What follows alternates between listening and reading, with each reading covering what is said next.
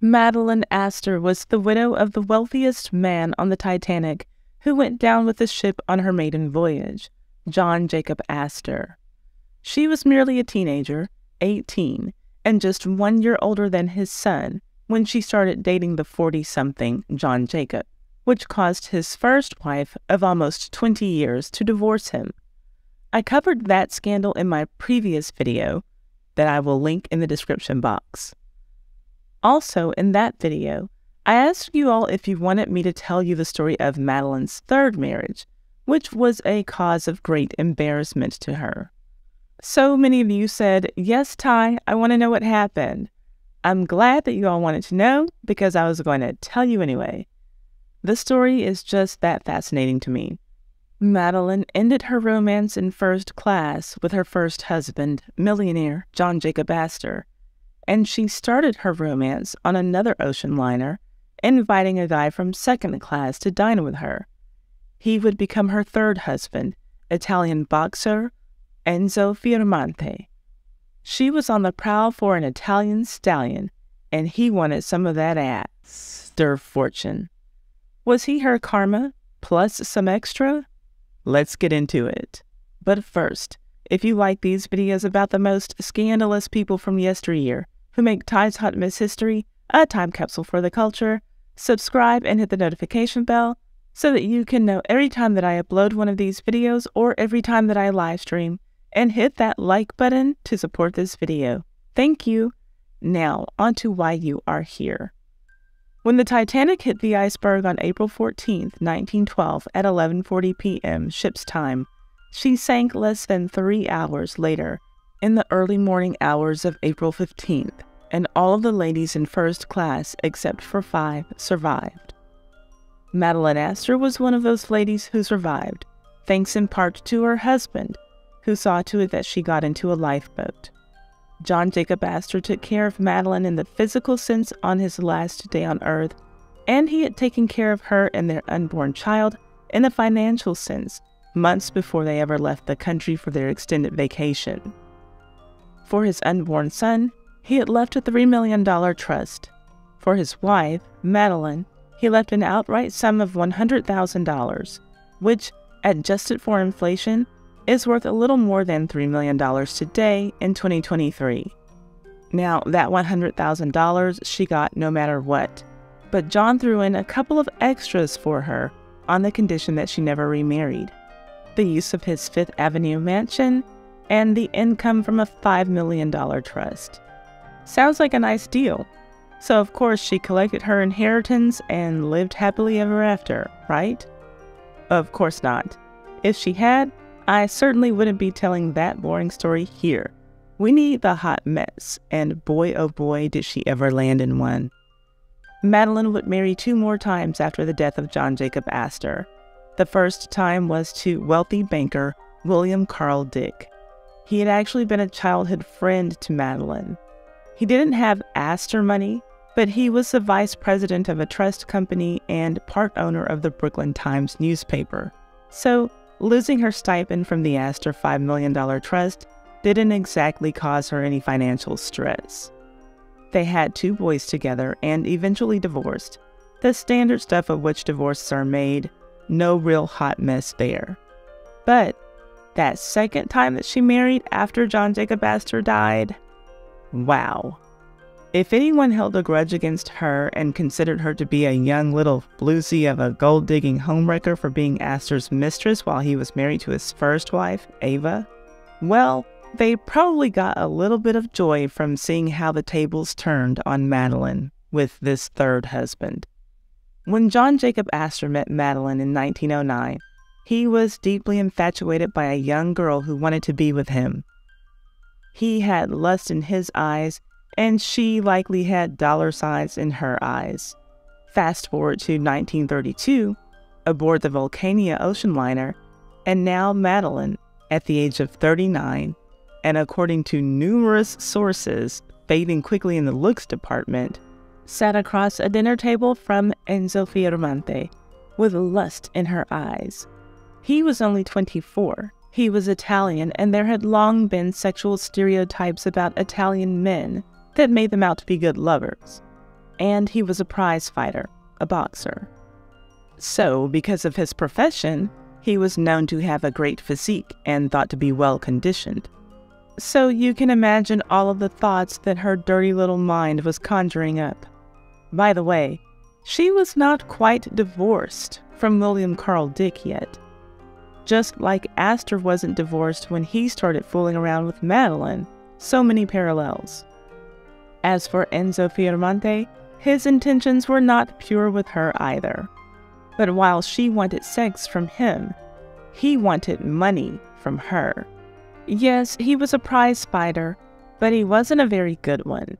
And he wasn't very different from a lot of 24-year-old men at any point in history. He wanted expensive clothes and watches, and fast cars and women. So they sat across from each other at the dinner table, staring at each other and fantasizing. Madeleine staring at his handsome face and how well his frame filled out his suit, and wondering what was going on underneath it. Enzo staring at her diamond rings and pearl necklace, wondering how much a pawn shop would pay him for the jewelry. It was Madeleine's doctor who, yes, traveled with her because after Titanic, traveling made her a ball of nerves, as you can imagine.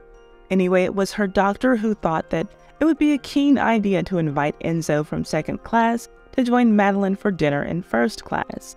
And it would be her doctor who convinced Enzo to see Madeleine for the second time.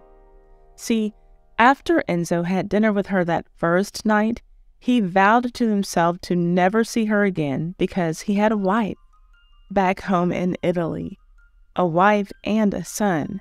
But that guilt didn't last long. Like literally the next day, Enzo went up to the first class deck to see Madeleine again. Her doctor had convinced Enzo that some of Madeleine's rich friends might be of benefit to him in his boxing career. And let's just say the doctor didn't have to tell Enzo twice. He spent the whole day with Madeleine, playing deck tennis and backgammon and eating and drinking. They were on a date that lasted all day. It was as if Tosca and Gianni didn't exist. You don't know who they are? Yeah, neither did Enzo at the time. Tosca was his wife and Gianni was his baby boy. That vow that he had made to himself when he went to sleep that night after he met Madeleine was broken as soon as he woke up the very next morning. And after spending that glorious day of fun with Madeleine, he told her that she was beautiful when she smiled. And he did make that distinction. He said that when she smiled, she looked pretty and young, but that normally she looked old and frumpy. He kept the old and frumpy part to himself that night. That would come out later when he started flapping his gums to the press. But that night, she was beautiful. She told him that she thought that he was trying to flatter her because she knew that she didn't look as attractive as she used to when she was younger. Well, he told her he meant it, and he kissed her on their second night together. It was after dinner, and they were out on the deck, under the moonlight. Enzo said that they were in, quote, a misty romantic heaven, end quote. Then he left the fantasy world of first class with his rich girlfriend and her fancy, wealthy friends, and retired to his second-class reality, and the guilt set in once again. He started thinking about his wife and son back home in Italy. Before the cruise was over, he confessed to Madeleine that he had a wife, and that he needed to stop seeing Madeleine. Well, Madeleine, still married herself, said, damn that, okay? She said that she was not giving up that hard penne. She was very persistent about continuing her relationship with Enzo. So much so that when their ship docked in Naples, before he disembarked to go off to see his wife and kid, she told him to join her at the Lido in Venice. Well, from Naples, Enzo went home to reunite with his wife and son, where he did not tell his wife about his affair with the American woman on the Vulcania cruise ship. He barely had enough time to unpack his luggage when he received a telegram from Madeleine that read, quote, "Darling, come and see me. If not, I am going to Rome." End quote. In response, Signore Fiermonte hopped his behind on a train to Venice, and upon arriving there, booked a room at the Excelsior on the Lido. And shortly thereafter, his American woman met him there, and they got down to business. And I don't mean the kind of business that requires spreadsheets, but spread legs instead. You know what I mean? Now, I won't go into great detail about that night that they shared in Venice because I need to keep my YouTube channel, but Enzo went into great detail about it, sharing with one publication how great it was, but still harping on her age. Clearly, the age difference was a big deal for him, and I get it. He was only 24 and she was 39. But here's what he said, in part, quote, "She was different. Everything about her was subtly changed from the woman I had met on the ship. It was as if the years had slipped away from her. I saw her as a young and beautiful girl." End quote. Sheesh. He saw her as young, but he definitely knew that she wasn't. That would be a recurring theme in their relationship. Well, long story short, Madeleine and Enzo abandoned their respective spouses and married each other on November 27, 1933. And just like her first marriage, this third one was also a scandal in high society and talked about in the newspapers. For her first marriage, her husband, J.J. Astor, was painted as the old creep who wanted a young plaything. For her third marriage, she was now in the role of the creep, and her husband, Enzo, was the young plaything. Here's what was written in a 1933 Christmas Day edition of the Garrett Clipper.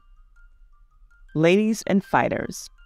Society lifts an eyebrow as Mrs. Madeleine Force Dick is married to Enzo Fiermonte, an Italian prize fighter. Mrs. Dick happens to be the widow of Jacob Astor, who stepped aside as the Lusitania was sinking to permit his then youthful bride to take her place with the other women and children in a lifeboat. Okay, so let me stop there. Force was her maiden name and Dick was her second husband's name. And we all know that J.J. Astor died in the sinking of the Titanic, not the Lusitania. That is a crazy mistake for a newspaper to print because of the impact that Titanic had on the world at that time. The Lusitania was another grand, luxurious ocean liner that was owned by a different company from the owners of the Titanic. The Titanic was owned by the White Star Line, and the Lusitania was owned by Cunard. Cunard also owned the Carpathia, the ship that came to rescue Titanic's passengers. These companies were in constant competition to create the best vessels to transport the wealthy back and forth from Europe to the United States. The Lusitania, which was erroneously placed in this article, sank on May 7, 1915, 3 years after Titanic, after being torpedoed by German submarine U-20. Ironically, the Lusitania has a loose tie to the 1997 James Cameron Titanic movie. At the beginning of the film, when Rose sees the Titanic, she tells her fiancé that it doesn't look much more impressive than the Mauretania. The Mauretania was a sister ship to the Lusitania, and when she launched in 1906, she was the biggest ship on the sea, stretching out at 790 feet, which was beat out by Titanic's 883 feet. So it would have made perfect sense for people in those times to make those comparisons.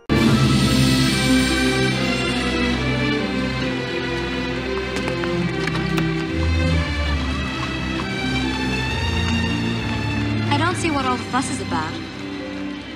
It doesn't look any bigger than the Mauretania. You could be blasé about some things, Rose, but not about Titanic.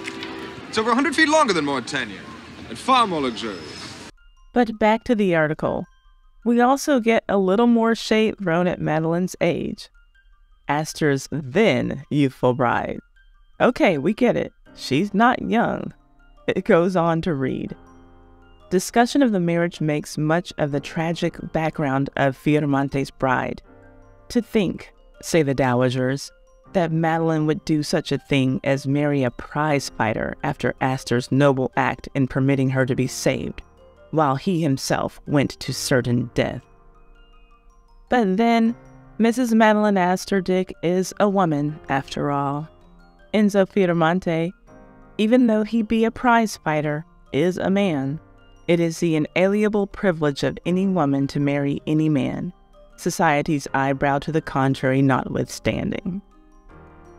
So, this newspaper was definitely firing some shots at Enzo's low social standing, and also basically saying that Madeleine wasn't worth saving from the Titanic or Lusitania, now that her life had come to this.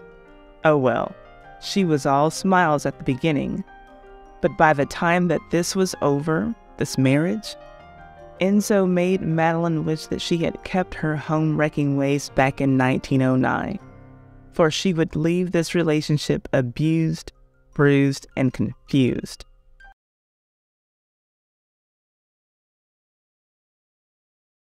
So, about the broken arm. From the first time that Madeleine slept with Enzo on the Vulcania cruise ship, she was obsessed with him and she had to have him. He was her possession, and she paid for him to travel to all of her homes and luxury rentals all over the world. She was proud to call Enzo hers. In the winter of 1933, she rented a 15-room mansion in Palm Beach, and Enzo came there too. So did her son, John Jacob, and her doctor. Now, at this time, her son was 20, and he didn't hold back his opinions. He didn't like his mother being with Enzo, and he made it clear. So did the doctor. There were so many two-on-one arguments that eventually Enzo got fed up and left to go back to New York. But guess who left Florida to go find him? Yes, Madeleine had her chauffeur pull up to Enzo's gym, where she retrieved her possession. He said that he saw the window of her car roll down, and a white glove came out of that window and signaled for him to come hither, and he did. As much as he admitted to not wanting to be with Madeleine, he also admitted that often he would play right into when she would chase him down. He said that he happily left his gym and went back to her New York home with her. The happiness between the two of them never lasted for long. They always argued about whether or not they should even be together, and he was always the one who thought that they should end it. He would leave or threaten to leave, then she would throw a few $1,000s his way or buy him something expensive, and then he would get happy for a few days and stay. Then the cycle would start all over again. Madeleine kept pressing him to get a divorce. Yes, even at this point they were both still married. Her plan was to have Enzo get a divorce, then she could pay a sum of $10,000 to Enzo's little boy back home in Italy, Gianni, and for the low price of $10,000, she could then have Enzo all to herself. So, even though, as this story progresses, it will be very clear to see that Enzo was horrible to her, Madeleine certainly had a part to play in this farce of a marriage, and she was not innocent. How selfish can a woman be? A mother at that, who was totally comfortable with the idea of giving a boy money, which was chump change to her, in the place of his father. She really didn't care about Enzo's wife and child, or about Enzo being a part of his child's life. Now, clearly, at some point, Enzo didn't care either, and I don't expect for her to care more about his family than he did. But I do find it odd, to say the least, when I see women who like being in romantic relationships with men who don't take care of their children. It's even worse when they support the bad behavior. Anyway, she told Enzo to write home to his wife and ask for a divorce. His wife, Tosca, wrote back and said she would never give him a divorce. She fought for him till the end. Her part in this gets crazier. But eventually, Tosca caved. That $10,000 wasn't a lot to Madeleine, but Tosca, according to several news outlets, was from, quote, peasant stock. And that $10,000 was a life-changing amount of money for someone like her. Adjusted for inflation, it had the buying power that $230,000 has today in 2023. So she agreed to take the money, but she still wanted her husband. A celebrity gossip reporter named Elsa Maxwell caught wind of the transaction and wrote, quote, "John Jacob Astor's widow finally used part of her fortune to buy herself an Italian boxer for a husband," end quote. That reporter only wrote what everybody was thinking. She was paying to keep that young Italian man in her presence. Now, you can imagine that that was a blow to Madeleine and Enzo. She looked like a desperate fool, and he was a loser who needed a woman to pay his way in life. In July of 1933, Madeleine's divorce was finalized. She celebrated by taking Enzo to Lake Tahoe and throwing her wedding ring into the lake. That part of her story disgusted me because the value of that ring could have done some good for someone somewhere. But I digress. Every move that Madeleine made was printed in the newspapers, and her divorce was no exception. But now, the divorce news was old. All of the reporters wanted to know when she was going to marry the young Italian boxer. Madeleine was used to the press following her for stories and quotes and photos. Enzo wasn't, and he didn't know how to handle it. When members of the press started swarming him and asking when he and Madeleine Astor were going to get married, he tried to play it off like he didn't know her very well. "Astor? I hardly know her." Well, he really could not handle the pressure, so he told Madeleine once again that he was going to leave her, and he did. Again. This time, she hired private detectives to track him down so that she could go to him and bring him back. But even after she found him, he stuck to his guns. He told a reporter that he would never marry her because she's too old. He knew that Madeleine would see that, and he thought that it might make her leave him alone for good. It didn't. Madeleine had an attorney call Enzo to let him know that his wife, in Italy, agreed to the divorce settlement terms. So now he was free to marry Madeleine. Yay! He admitted that he challenged himself and questioned himself on what his attraction was to Madeleine, and he knew and told himself that it was her money. So when he finished his business with the attorney, he went to meet Madeleine in Bermuda to tell her that he was going to go to London to continue his boxing career. Again, he told her that he was going to leave her. He told her that she needed to marry a man from her own social class. And a lot of people would say that that was the reasonable and right thing for him to do and say. Well, Madeleine had a fit and told him, "You mean I'm too old?" He told her that it wasn't about her age, but that her way of living was wrong, and he didn't feel like a real man being a rich woman's possession. After he told her that, he turned to walk towards the door and leave. Then Madeleine caught up with him and grabbed his hair, telling him that he could not leave her. Enzo said that he pressed down on her with both of his arms so that she would release her grip on his hair. Well, he ended up pushing her to the floor and breaking her arm. He picked her up and yelled for the doctor who was always with her. The doctor called for an ambulance. She was treated in a hospital in Bermuda for a few weeks and then eventually taken back to Manhattan to get full medical attention. She arrived back in New York on a stretcher, greeted by a mob of reporters and photographers that were able to catch some version of this image. She is trying to hide her face with her coat. Her son, William Dick Jr., is the one who was the closest to her stretcher, trying to help her cover her face and arm. She lied to everyone about why her arm was broken. The story that she told the news media was that she had slipped and fell on a highly polished floor in her vacation home. And it was right after this incident that the couple got married, while Madeleine was still in a hospital bed at the doctor's hospital on November 27, 1933. This article from the Brooklyn Daily Eagle on the day after the wedding tells that the dozen friends and intimates who attended were sworn to secrecy about the strange affair. But we do get to see who some of the attendees were. They included Madeleine's mother, Mrs. Force, who attended all 3 of her daughter's weddings. There was a mention that she was the most enthusiastic about the first wedding.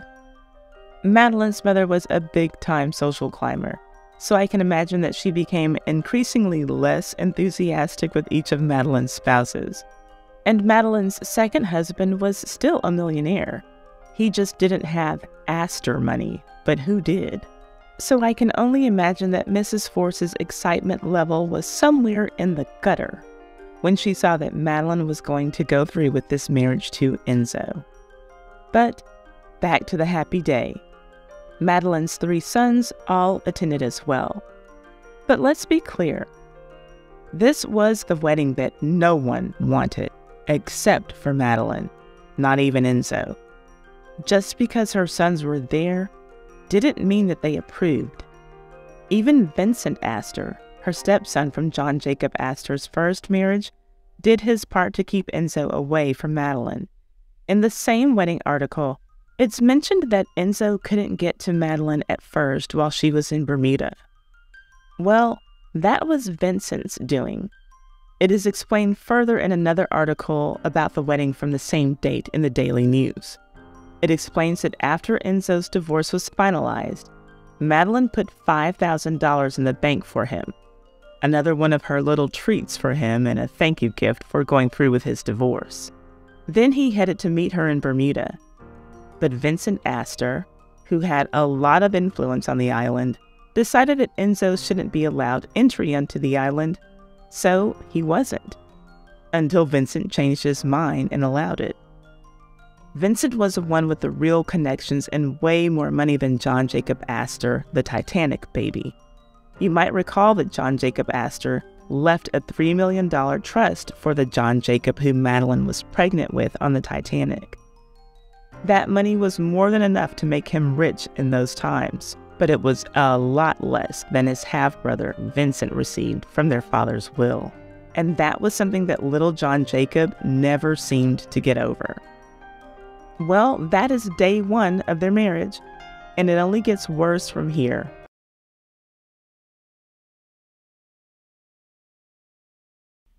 Madeleine and Enzo had drummed up enough headlines just from their time openly dating while both were still married to other people. More headlines followed after the wedding, with reporters questioning why she left her quiet and successful husband to marry a broke boxer. Madeleine's stepson, Vincent Astor, tried to use his political connections on more than one occasion to keep Enzo away from her. In addition to not permitting him on the island of Bermuda when he met there to meet Madeleine before they got married, Vincent also pulled a stunt to prevent Enzo from re-entering the United States by phoning a friend of his, President Roosevelt. Yeah, I told you in part 2 that Vincent was the one with the real power and money.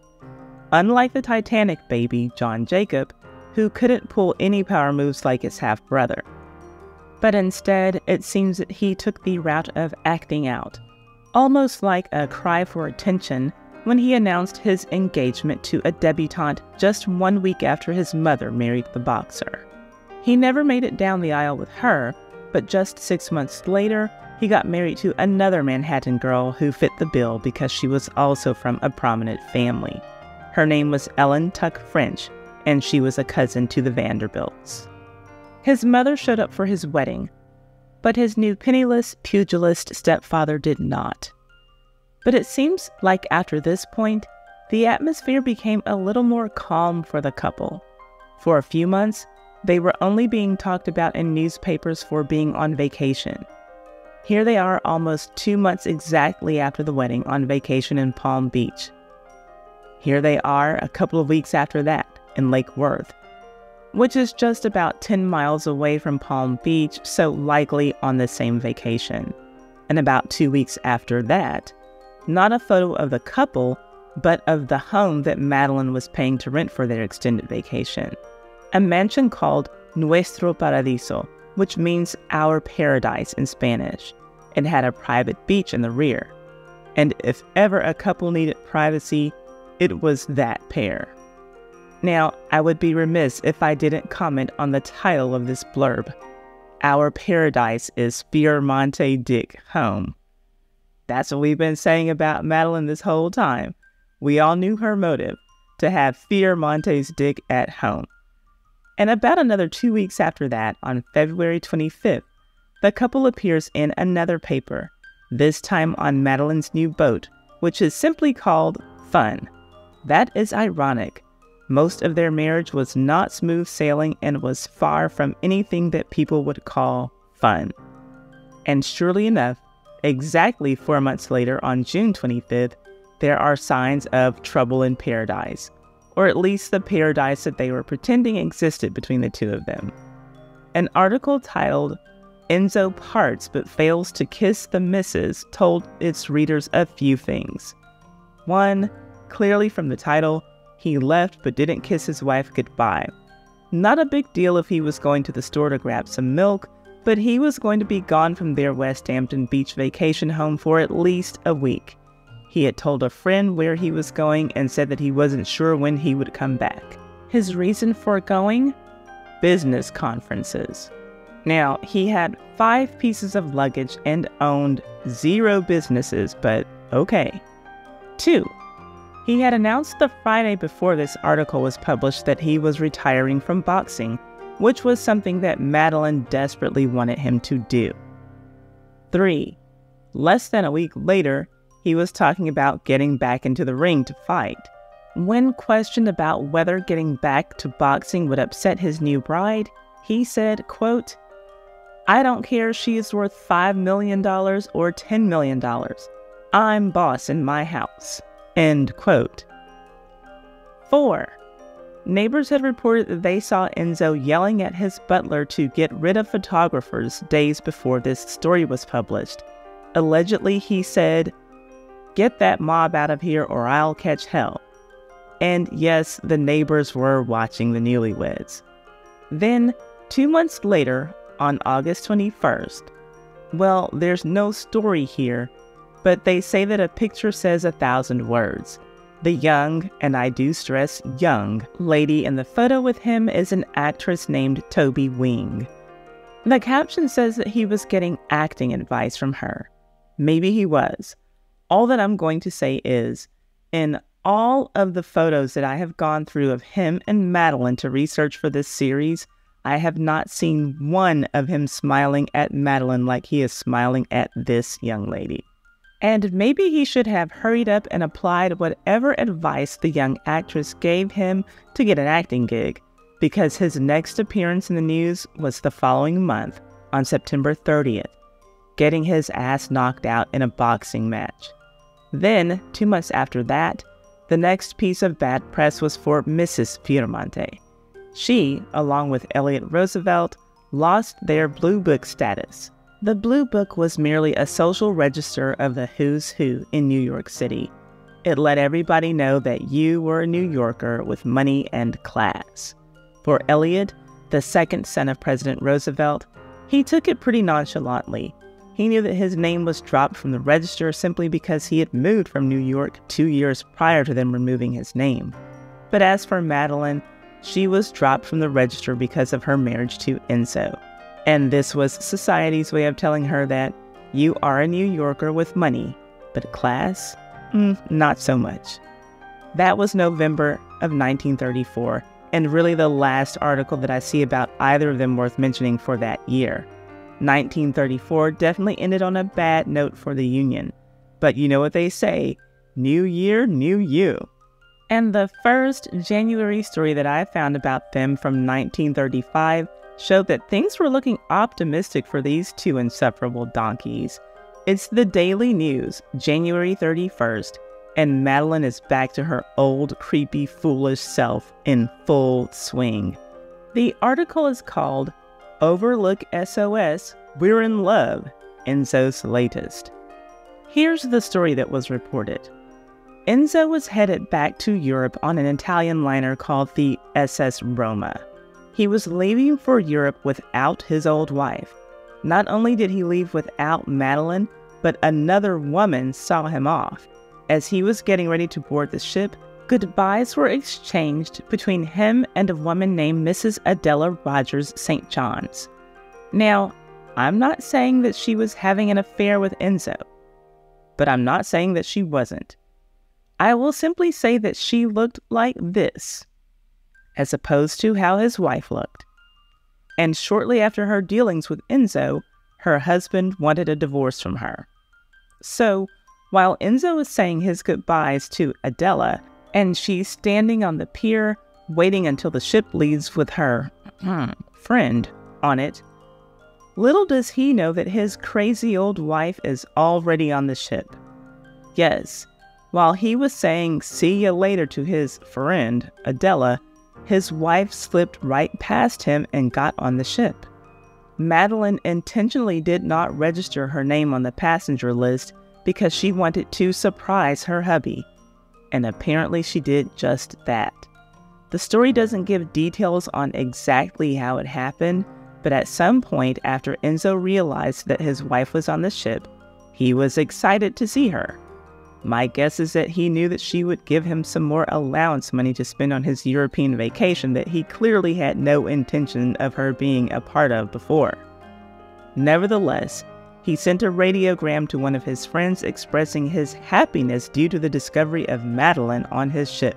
It read, quote, "Wife's aboard, God help me. In spite of previous statements in the press, I am glad to say that Mrs. Fiermonte and I are reconciliated," end quote.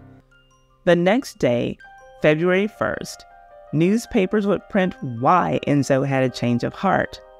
See, he got on the SS Roma to sneak away from Madeleine, but while they were on the ship, she wrote a series of love letters and apology letters to him, having a ship steward carry them to his room eventually, like after a few days at sea. But while she was in her cabin writing love letters, Enzo was running his mouth all over the ship, bragging about how he had escaped from his wife.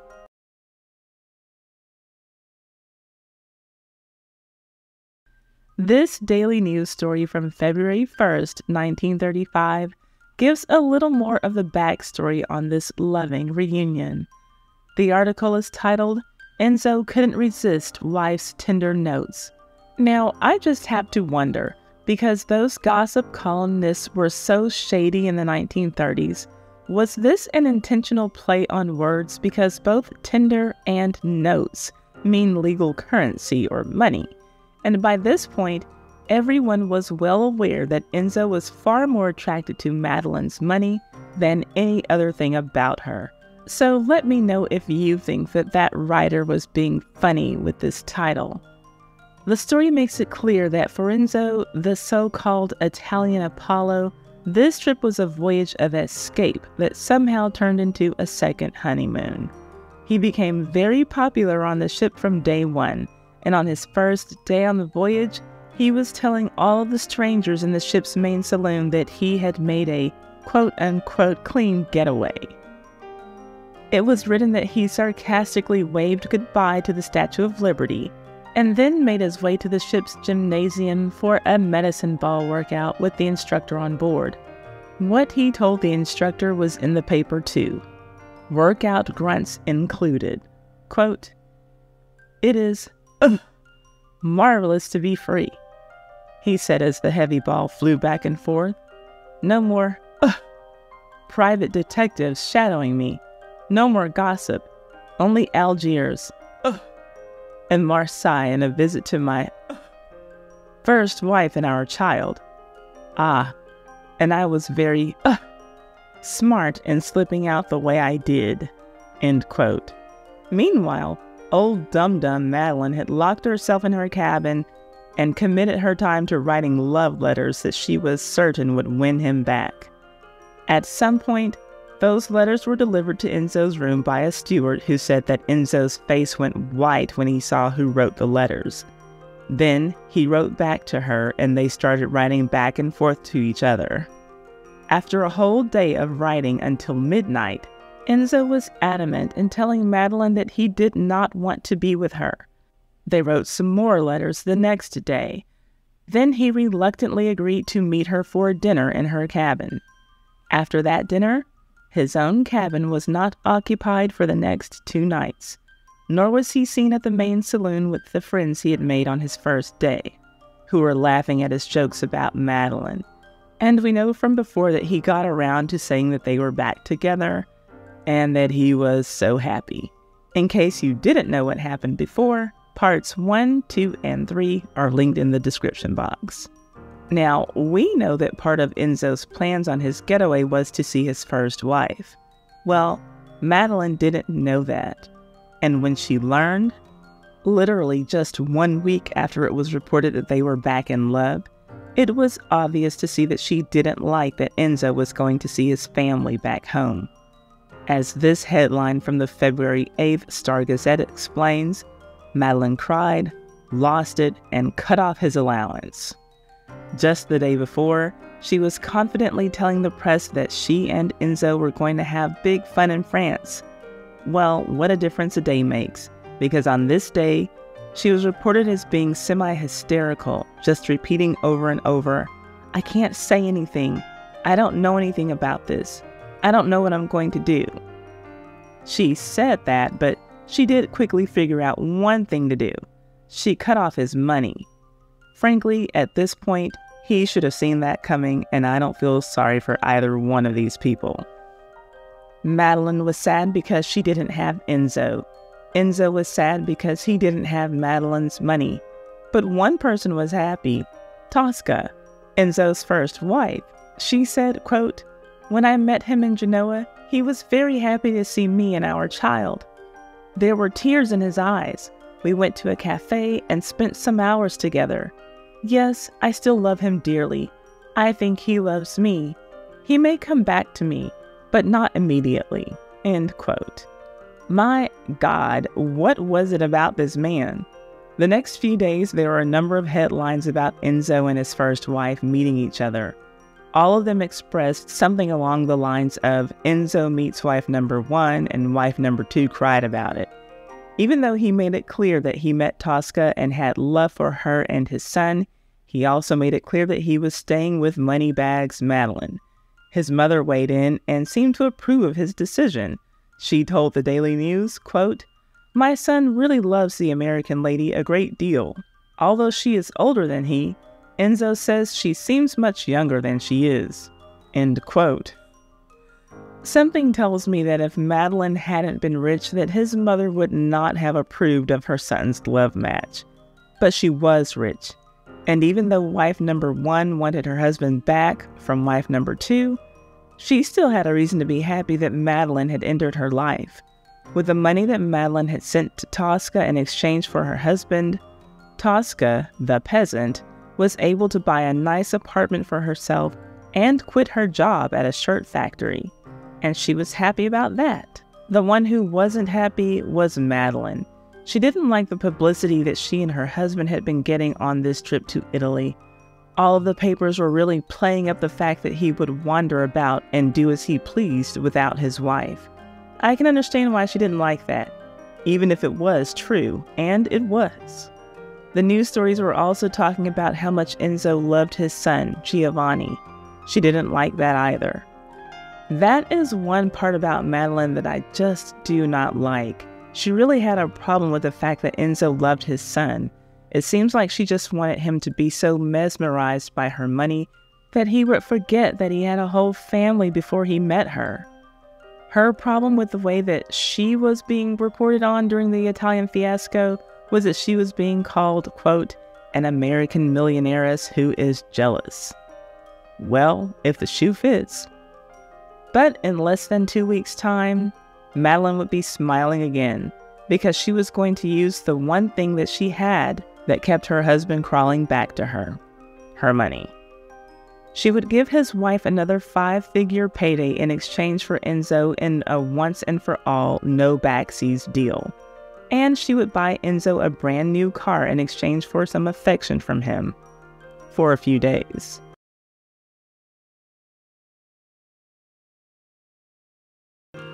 So now it's time for Moneybags Madeleine to shell out some dough so that she can keep that hunk of a man who hates her guts. She snuck onto his ship when she found out that he was on his way to Italy. At this point in February of 1935, everybody was in Italy. Enzo, his first wife and son, and Madeleine. And it was looking like Enzo was going to have to stay longer than he planned because the Italian government was holding his passport. The reason that he was given was that Italy was not going to recognize his divorce from his first wife, Tosca. Instead, they would charge him with bigamy and lock him up in prison. Usually, a problem for Enzo meant a problem for Madeleine, but she was actually okay with the idea of his being locked away because at least in prison, there wouldn't be any other women she'd have to compete with for his affection. I'm not even joking. Check out this headline from the Buffalo News. Enzo's wife fearful of U.S. girls' wiles. Therefore, Madeleine planned to keep her lovely boy, as she called him, away from New York. Sounds like a great plan to me. All that Madeleine wanted was to live in peace with her lovely boy, who she also called a god and a Greek statue. But the pesky young girls just wouldn't leave him alone and let him be faithful.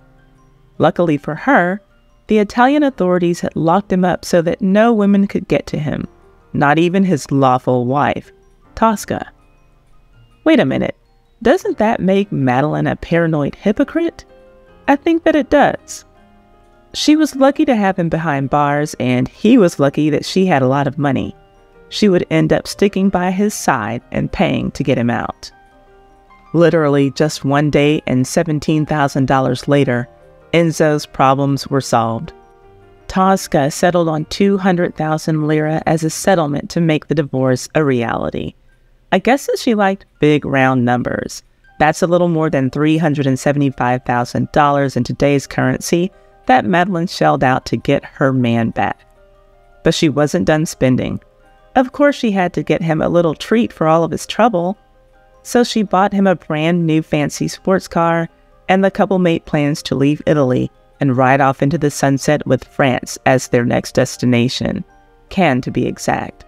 While they were waiting on Enzo's passport to be returned, which took a few days, another interesting thing occurred when Madeleine entertained Tosca, aka Mrs. Fiermonte No. 1, for tea at her luxurious hotel. I'm sure that Enzo loved that. Unfortunately for us nosy Mestorians, Enzo's mother also attended this tea, and all of the quotes in the papers are from her. It's the same old stuff. She liked Enzo's new rich wife. She knew that Madeleine was older than her son, but she seemed the same age as her son. She seemed really young. Blah, blah, blah. Whatever you say, Mom. Just keep those dollars rolling into the family, right? But we do get this interesting description of Tosca. She's called the fighter's sturdy, black-haired first wife, who comes from Italian peasant stock. Ouch. Now, I have to take just a quick moment to defend Tosca. This photo of her was used almost all of the time in the newspapers, but in March of 1935, I saw this photo. Clearly she used some of that money that Madeleine paid her to get a makeover, but in all of my research, I only saw this photo of her once, but I digress. What happened on March 9th more than makes up for the snooze fest printed in the papers about the two wives meeting.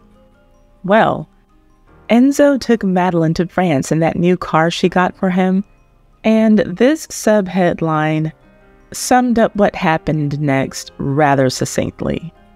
Enzo Fiermonte, dapper Italian prizefighter, and his second wife, Mrs. Madeleine Force Astor Dick Fiermonte, made a hasty exit out a side door of their hotel today when Enzo's first wife, Tosca, roared into town on the Rome Express, volubly proclaiming she had come to reclaim him. Okay, so here's what happened. Madeleine and Enzo called themselves going on honeymoon number 2. So they were getting ready to step out for the evening to do the Riviera.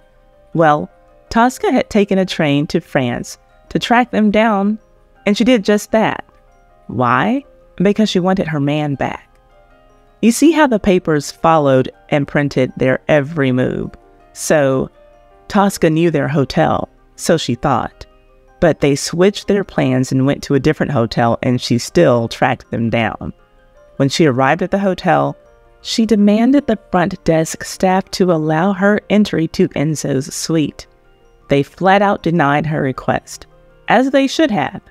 She explained to the workers in what was described as strong language that she had come to collect her man, regardless of the money that his wife had paid her and would continue to pay her. She argued back and forth with them for a while, but they never gave her access to Enzo's room. So she settled for a room as close to their suite as she could get. Now, this was not a quiet conversation that she was having with the hotel staff, so Enzo and Madeleine could hear everything. So, as Tosca was settling into her room so that she could wait for an Enzo appearance in the hallway in the middle of the night, he and Madeleine slipped out of a side door of the building, got into his new car, thank goodness it was a race car, and they made their escape. Again, I ask, what was it about this man? Meanwhile, on the very same day as all of this commotion, Enzo's lady friend, the one who he was saying goodbyes to when he left for Europe, thinking that Madeleine didn't know, Adela Rogers St. John, her husband was trying to divorce her because of her affiliation with Enzo Fiermonte. One of the hardest parts for me to understand in this story is why a woman who had been married to 2 millionaires, one of them among the richest men in the world, would drain her bank account to be in a marriage like this one. Anyway, they were on the run. They got away from wife number 1. Meanwhile, Enzo had lied to the press about ever having seen his first wife in Italy, or that he had ever been charged with bigamy, even though all of this had been very well documented. Maybe someone could have found all of the drama that surrounded Enzo to be exciting, but all of this seems like way too much for a normal person to bear, and Madeleine just appeared to be aging by the second. Her friends were starting to feel sorry for her and her crazy life. They were commenting on how her beauty was just gone. And according to the few society friends that were still willing to allow her to come around, Enzo was starting to demand money from her and beat her. That was their norm for the next 2 years. Then in July of 1937, Enzo put his hands on someone else, a man this time. He loved driving his sports cars fast. That earned him a speeding charge. Well, he never answered the charge. The charge was from 1934, 3 years before. He was just irresponsible. God knows that Madeleine had the money to pay for the ticket, and she would have paid for it if he had told her about it. So he ended up getting sentenced to 5 days at Rikers Island prison. At his sentencing, the press was there, just like they had been for every moment of his life since he had been with Madeleine. He should have expected it. But when reporters were questioning him about being sentenced, he punched one of the cameramen twice, landing a left and a right far more successfully than he had been able to do in the boxing ring. I guess that he would have won more fights if his opponents had been holding big cameras and they were not expecting him to hit them. Enzo showed up hours late to this court date and the judge wasn't having it. That's why he was sentenced to time behind bars. The judge didn't even offer an alternative like paying a fine, and he told Enzo, among other things, quote, "Foreigners like you should not flout the law," end quote. Well, I guess that was 5 days of rest for Madeleine.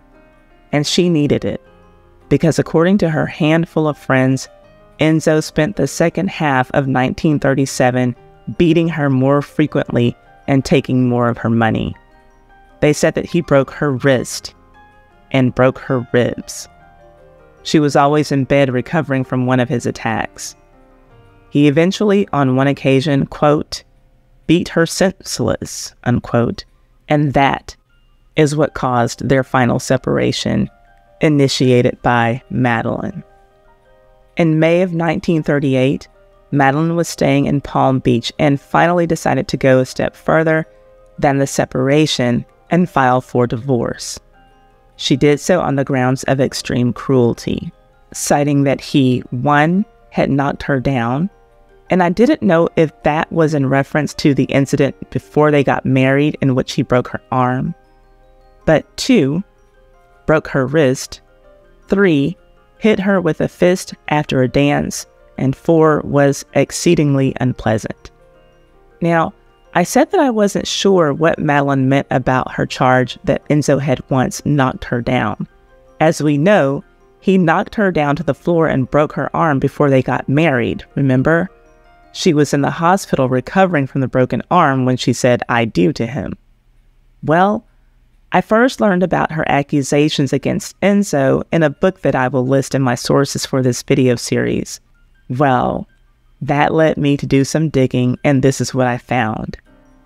This article that was printed in the Daily News Sunday edition on June 12, 1938, called "Enzo Beat Her, Says Rich Wife."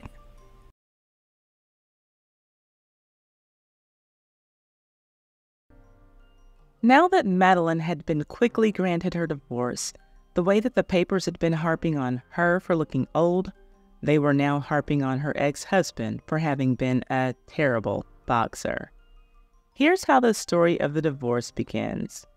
Quote, "Accounts of the closely guarded decision, reaching here from West Palm Beach, revealed that Enzo used on the Astor widow the uppercuts and left hooks that he failed to deliver in the American prize ring." End quote.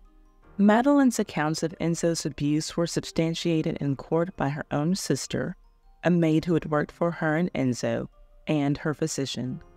These are the accounts that include the charges that Madeleine put forth against Enzo when she filed for her divorce.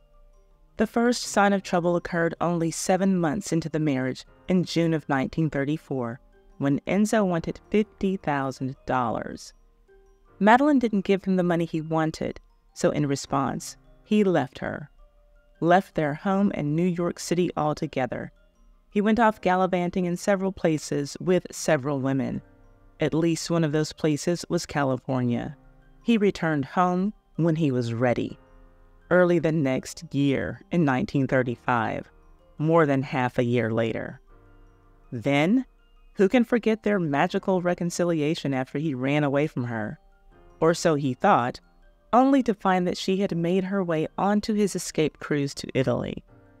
Well, the papers printed the story of how they got back together, but in court, Madeleine told what the reporters didn't know.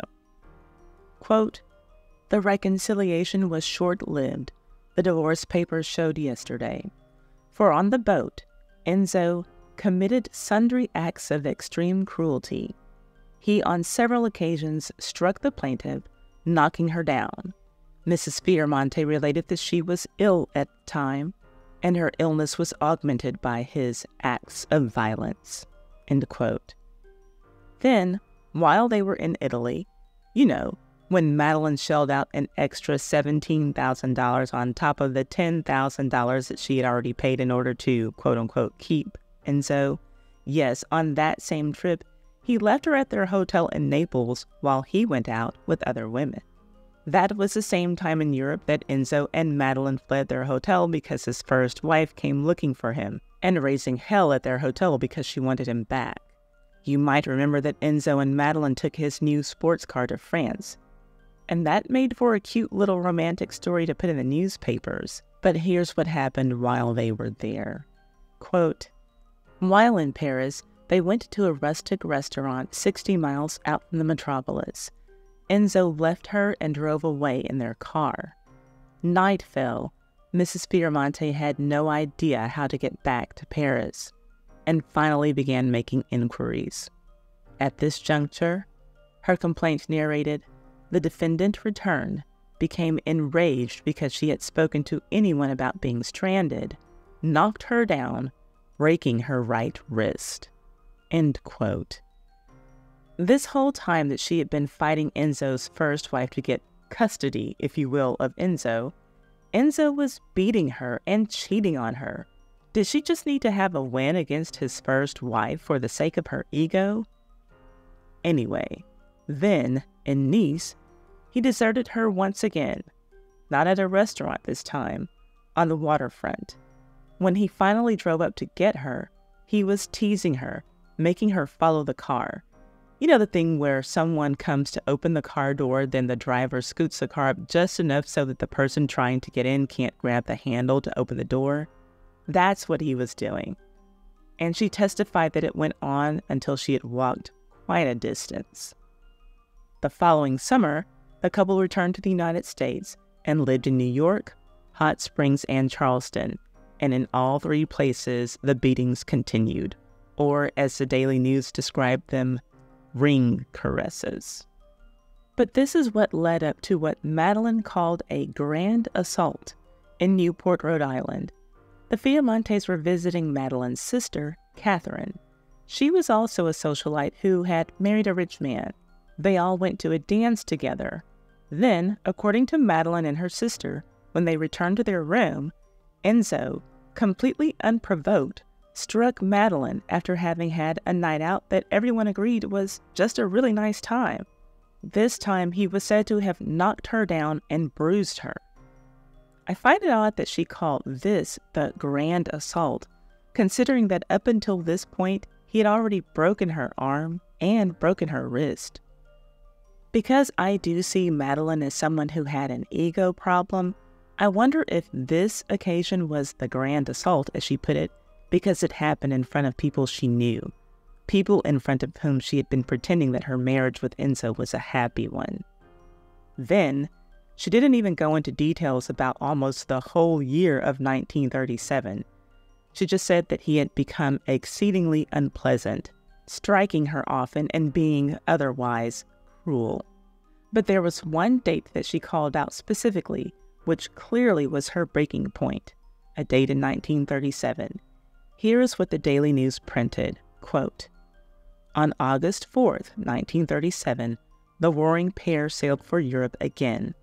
In Paris, Enzo beat her inhumanly, demanding money, claiming she had neglected to pay his monthly cash allowance. Her long-suffering endurance of his conduct was finally exhausted, and after a trip to Vienna, she returned to the United States alone." End quote.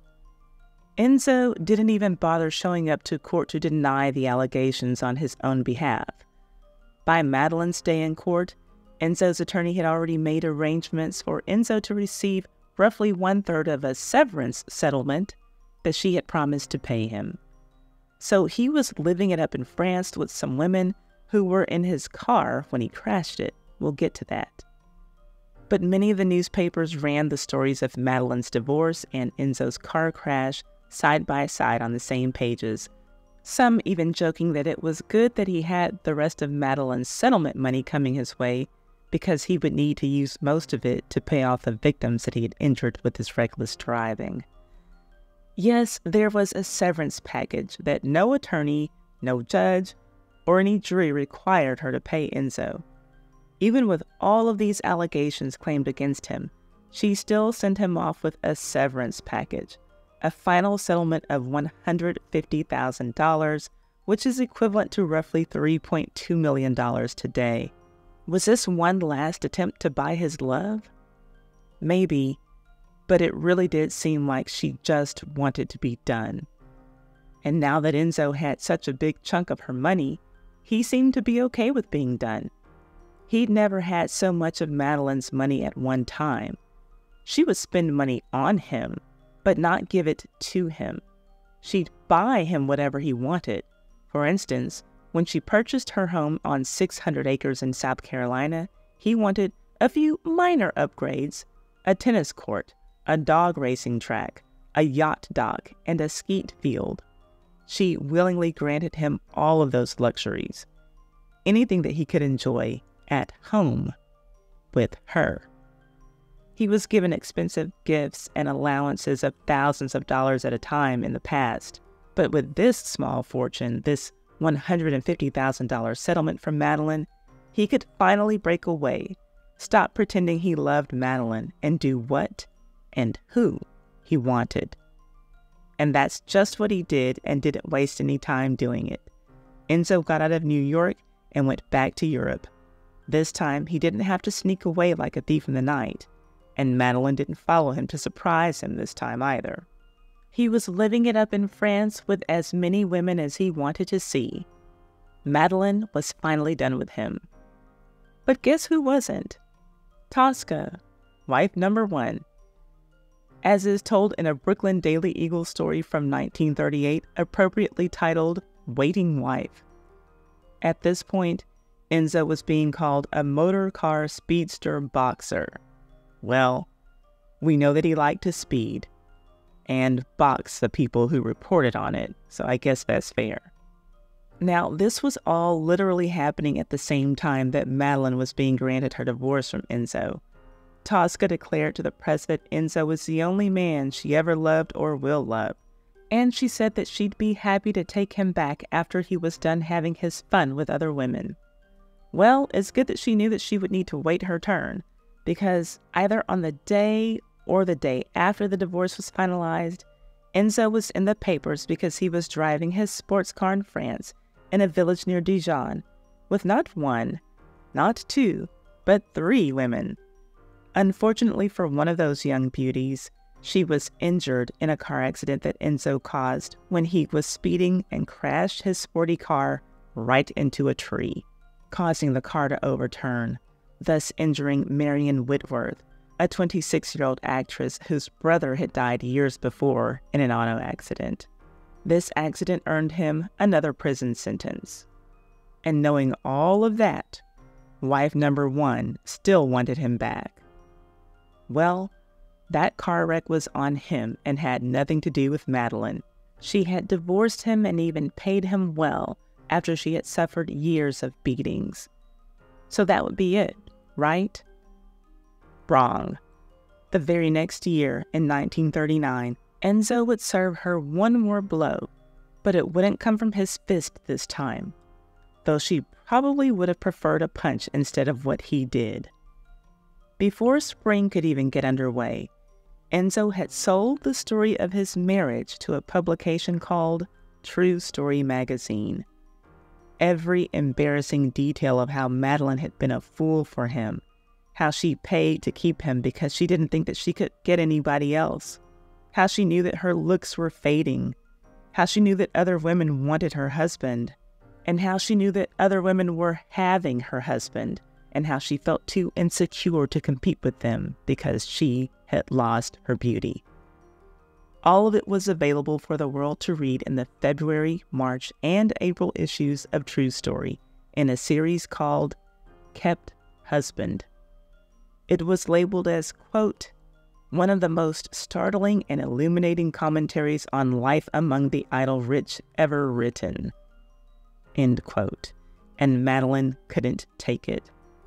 Whatever people had only suspected before, they now knew. It was what they had imagined and worse. The little bit of a reputation she had was now in shambles. She slipped into a deep depression, and she wanted to end her life. She grew more and more dependent on prescription drugs throughout 1939. The following year, in January of 1940, she left her home in Charleston to go back to Palm Beach. In what had been a life full of trips, that would be her last one. On March 27th of the same year, she died at the age of 46.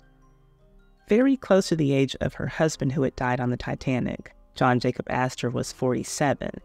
Her official cause of death was heart failure, but her friends believed that she had intentionally overdosed on pills.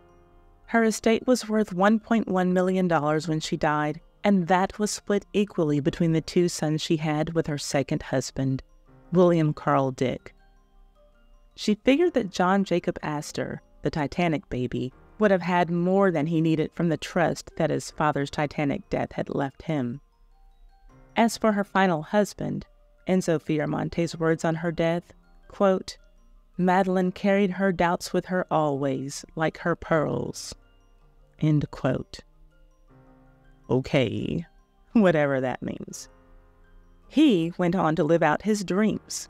He wanted to be an actor, and he appeared in over 100 movies and TV shows from the 1940s until the 1980s. Now, I don't know any of the films listed in his IMDb profile.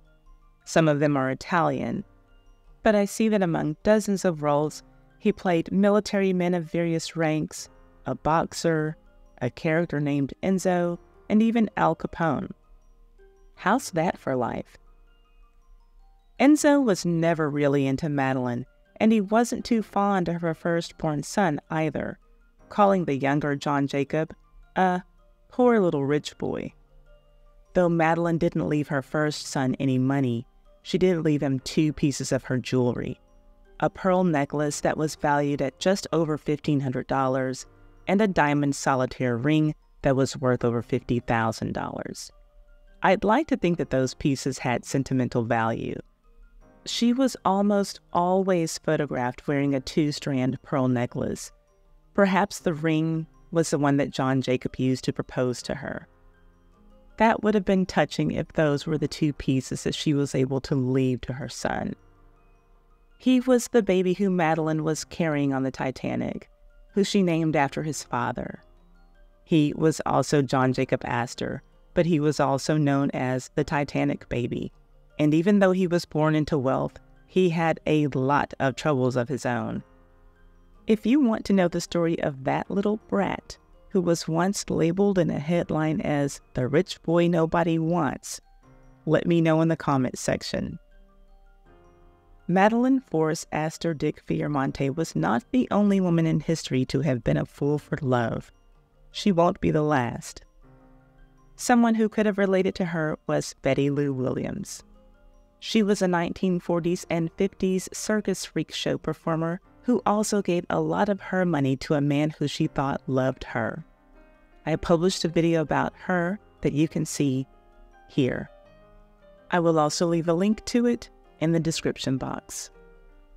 My sources for this story are Garrett Clipper Archives 1933, Shadow of the Titanic by Andrew Wilson, the Minneapolis Star Archives 1933, Express.co.uk, the Brooklyn Citizen Archives 1933, Princeton Daily Clarion Archives 1933, the Cameron Sun Archives 1933, Brooklyn Daily Eagle Archives 1933, 1934, 1937, and 1938, Democrat and Chronicle Archives 1939, Lancaster New Era Archives 1939, Daily News Archives 1933, 1934, 1935, 1938, and 1939, the Buffalo News Archives 1934 and 1935, and the Star Gazette Archives 1935. This video has been brought to you by me. Well, my Patreon is a sponsor for this video. If you like these dirty scandals on my channel, then you'll love my Patreon, Ty's Too Hot Hot Mess History. It has all of the stuff that I can't talk about or show here because it's just too hot, too violent, too sexual, too graphic, too much. Come and join us there for the hot mess history. The link is in the description box.